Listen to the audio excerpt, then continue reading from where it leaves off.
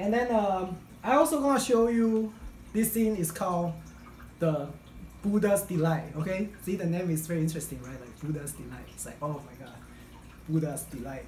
Like what the hell is Buddha's Delight? Okay, so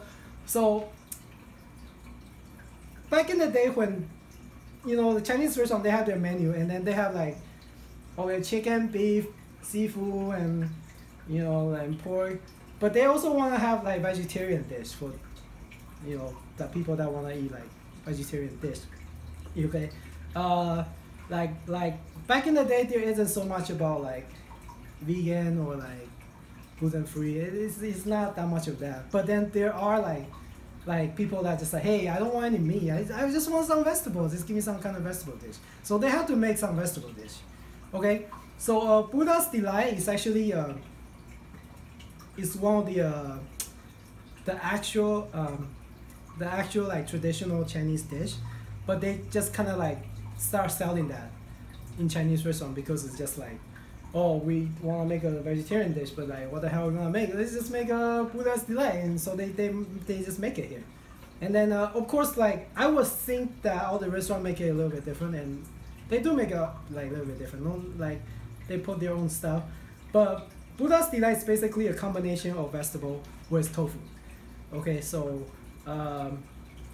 in Chinese, it's called Luo Han Zai. It's a very nice name. But in English they translate into like Buddha's Delight, which is, I guess, is kind of close to what it means. So this dish is traditionally supposed to have like, I think it's supposed to have like 10 different kinds of vegetables. So like if you want to make Buddha's Delight, then all you have to do is just like find 10 different kinds of vegetables and just like put them together, make a dish, and that's like Buddha's Delight. So I think that's the traditional way of traditional like concept of the dish. It's just like a dish like just put like, as long as you have 10 type of vegetable and put it together, and there you go, that's Buddha's Delight.